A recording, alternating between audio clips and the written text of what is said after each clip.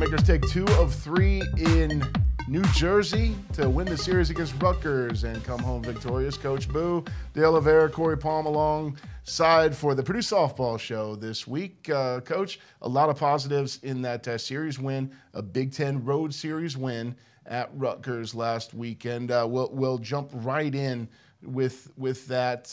You guys took games 1 and 2. Came up a little short in game 3, but going through the weekend, what sort of positives, you've been talking for a couple weeks, to me, talking for the rest of the season with the team of how close they are. They broke through a little bit at Rutgers. Was that the message to the team? Definitely. We've been talking about how if we're good enough to keep these games close, we're good enough to win these games. And we were losing small or winning small, and we're just trying to put a gap between us and the other team. Some major positives, definitely Juliana Verney coming in, and I think it was game 2 that she started.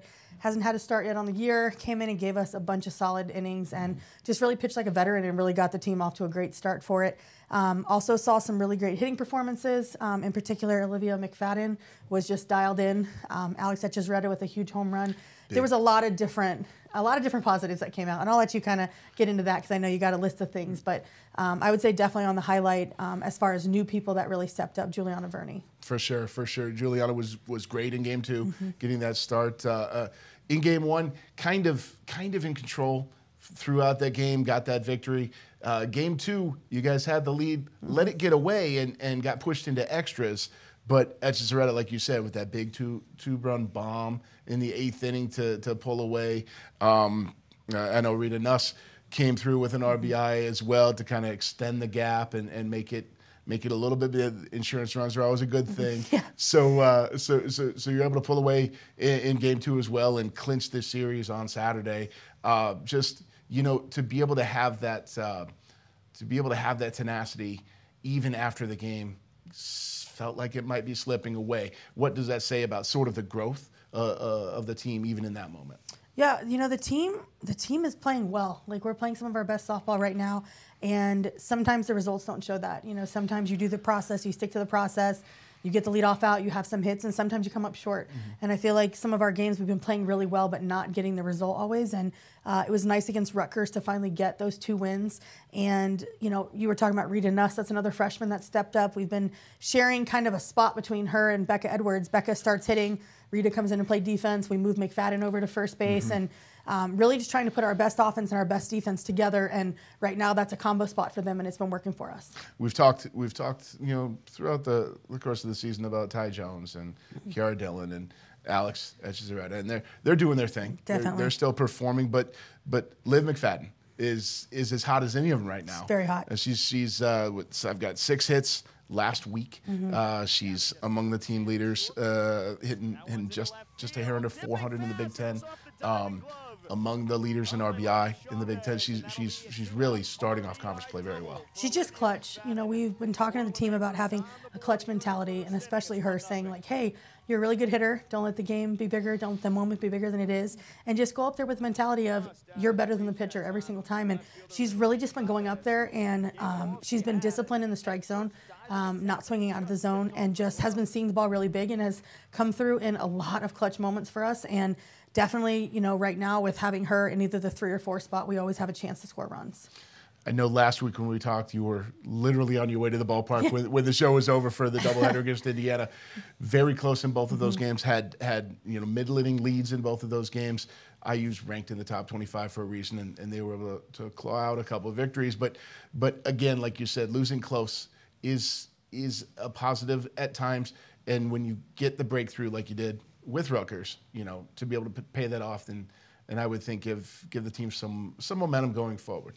Yeah, momentum was actually one of the words we used for the weekend. We set team goals in each area for the weekend, and this past weekend, momentum was one of the words that we used. And just saying, when we have a great inning on defense, let's feed off of that and have a great offensive inning. Or if we don't have a great inning, let's, flip the momentum. And the team really took that to heart. And one of the games, I don't know if it was 1 or 2, I can't remember, 7-7 leadoff out on defense. Like, that's phenomenal. I think it was game 2. And the team has just really taken that, momentum, clutch, doing it together, finishing, taking those things to heart, and just really trying to fine-tune things. And, and that's the plan. You want to play your best when you're in Big Ten. Right. So, while we had a challenging preseason and we worked hard and, we saw some growing pains and some moments of greatness, right now is when we want to be playing our best softball. And the Big Ten is wide open. Mm-hmm. There's so many teams that are close and getting beat, losing, small, run rule, all kinds of stuff going on in the Big Ten that it's really anybody's game. So we're definitely still in the hunt. The little things are going to matter so much more when everybody's kind of equal. Mm-hmm. We're gonna welcome Wisconsin to town this weekend, and I know you were saying earlier that statistically there's some things that they do a little better than us. There's some things we do a little better than them. Very even. Once again, it's an even matched series. And it's going to be the little things that matter. They're a good ball team. They have gap power. They're not necessarily a home run team, but they have people that can hit the ball out for home runs. Kayla Kahn went back for what seems like she's been in college forever, yes. But she's back. 9. She's back, and they definitely have some home run power. But they're really good at short game, at squeezing. They're not as big of a stealing team as they've been in the past, but they run the bases really well.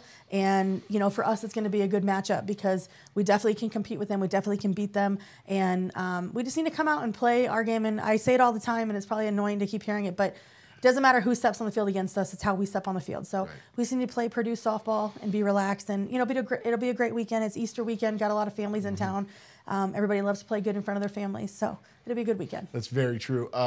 You don't think about that as, on our side of things as well. We've got to be the ballpark at Easter. Mm-hmm. Well, a lot of families use that opportunity to come and to spend time together at the ballpark. That'll be really cool. One thing that statistically that sort of jumps out is this year it's been a kind of a pitching by committee approach, and you're also among Big Ten leaders in a lot of defensive categories. How much of those two are linked in that you've got pitchers who are able to put the ball in play, but rely on their defense, which is so strong? I think they are 100% linked.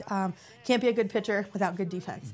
And you can't be a good defense without having a good pitcher. And we always talk to our pitchers about put the ball in the zone, put it in the zone, make the hitters earn their way on. We want to win the freebie war, which is, walks hit by pitch. Yep. We want to win that war every game. And we just tell them, throw with confidence, put it in the zone. You have one of the best defense in the country behind you. Let them make the plays.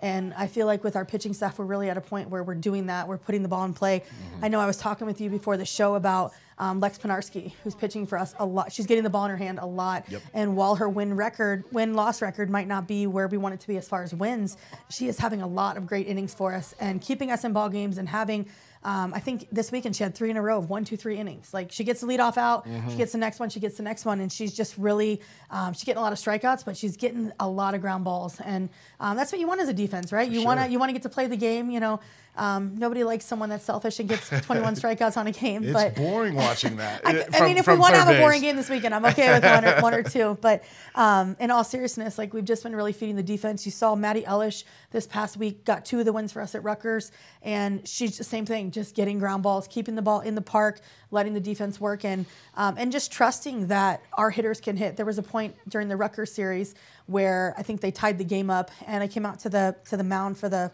huddle, and I said, hey, just pitch us out of the inning. We have bats. We can hit. Right. We're a good hitting team. You got great defense behind you. Just get them a ground ball. And I think in that moment, the pitcher was so shocked, that's all. Just get a ground ball. Yeah. We don't need to strike out. You don't have to be a hero. Just put the ball in the zone, let your defense work, and they're really doing that. Sometimes it's a simple game. Yeah. Right? Too simple, right? Yeah, sometimes. Like I said, Wisconsin coming in, are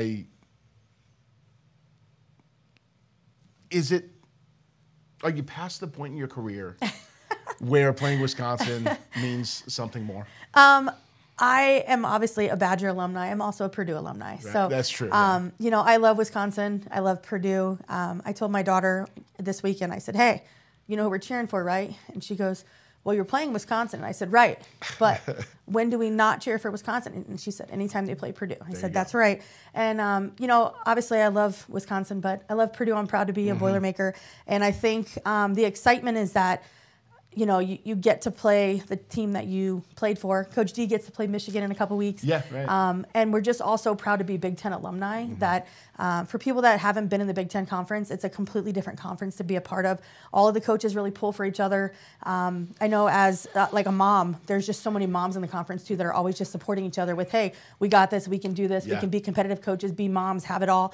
And I would say, I've worked in 4 of the 5 power conferences, 4 of the 5 Power Fives, and the Big Ten for sure is the most supportive in general. And what an awesome place to get to work. And then for our athletes to get to not only play great softball, but to also get a top degree. I mean, you can't beat that. That's sure. That's for sure. I love hearing that about coaches behind the scenes. That's something that fans don't see, even coworkers don't understand. That sorority is very strong. Yeah, and keep in mind, on game day, we don't like anybody that's not in black and gold. If you're not in black and gold, you're not family. Coach Tiller used to say that, and I firmly believe, if you're in black and gold on game day, you're family. If not, we're trying to beat you. We're trying to beat you. But in general, just proud to be in the Big Ten. That's awesome. That's awesome. Now, something special on Saturday. It's your Hammer Down Cancer game.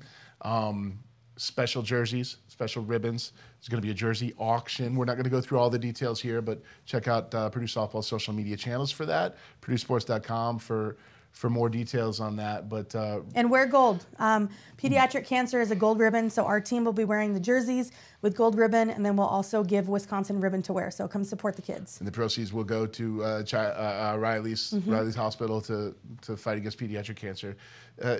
It's something that is pretty commonplace in college athletics. It doesn't make it less special. Right. To have this one common opponent that everybody can everyone agree can fight. We need to fight. Yeah. So come out Saturday for that. Weather's supposed to be phenomenal. So really take advantage of this. Get out the Benton gear.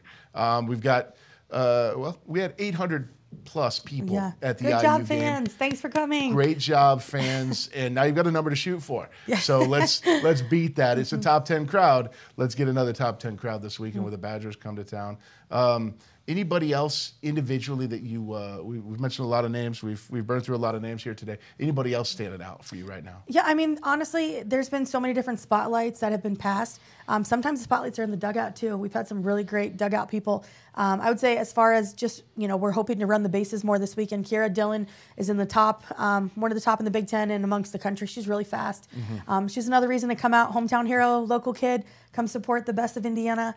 And she's been doing a great job with stealing bases. And then I would also just say Tyrena Jones has just been she's great. She is just an all-around athlete. I know we talked about her last week, but her and Jade Moy in the infield, just communicating and really running the defense it's been really great to see young players that are taking that upon themselves to be kind of the heartbeat of the team on defense. And really, I'm just proud of how much they're playing together and the fact that they're able to flush bad performances and move on to the next one really quick, or have a bad at bat, bounce back on defense. The failure recovery piece has been much better for us this season. That's so important in this game because there's so much failure in it that you have lots of opportunities every game to recover and respond, and it's great to hear that they're doing that.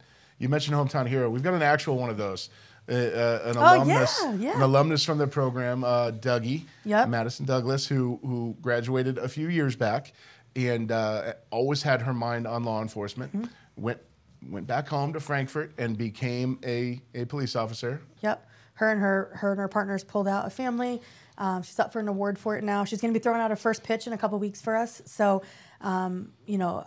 Madison was one of the freshmen my first year here, and we say she's adulting now, but we really are proud of her and everything she's done to represent Purdue softball after graduation. And keep it up, Dougie. We're rooting you on, and definitely really proud of you. Very proud. Great job, Dougie. So fun to hear from alumni and that they're doing great things. We know they're all over the world doing just making the world a better place. And had to give a hat tip to Dougie there. Coach, good luck against Wisconsin this weekend, and can't wait to see you back here next week on the Purdue Softball Show.